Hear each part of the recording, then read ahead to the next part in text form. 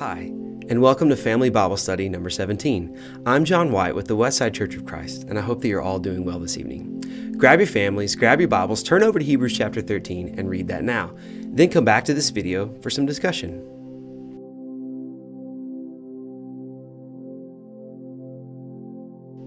Welcome back. Chapter 13 is the final chapter of Hebrews, and as such, the author is making final statements in his letter to send out to these Jewish Christians. The verses I want us to hone in on tonight occur at the beginning of the chapter, verses 1 through 3. The author begins this chapter by talking about the concept of hospitality. Hospitality was incredibly important during this time for many reasons. If you were traveling a great distance, you might end up in a town where there wasn't an inn, or at least no room at that inn. The cultural expectation was that people would open their homes to strangers who would otherwise have to sleep in the streets. The author suggests in verse 2 that by opening our homes to strangers, we might at some point be entertaining an angel.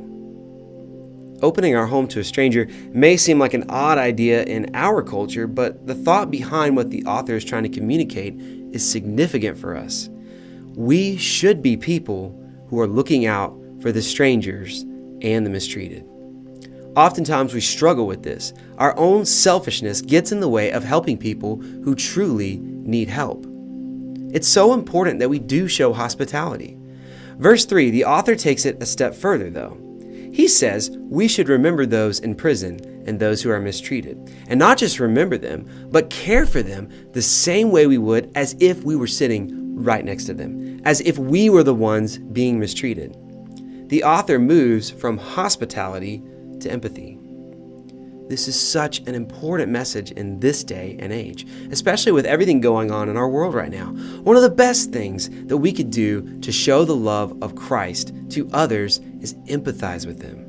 We need to put ourselves in other people's shoes and try to understand their perspective and their journey. When we do this, it helps us better understand other people's perspectives on the world and, more importantly, their needs.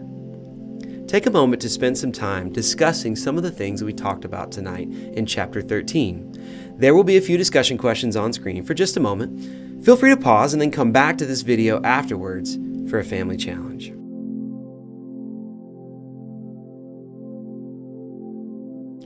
So this week's family challenge that I want you guys to do is, as a family, practice the idea of empathy. Take some time to put yourselves in the shoes of someone else. Instead of maybe passing judgment on people that you see out in the world who are struggling, pause and try to understand them for a moment. Then take action.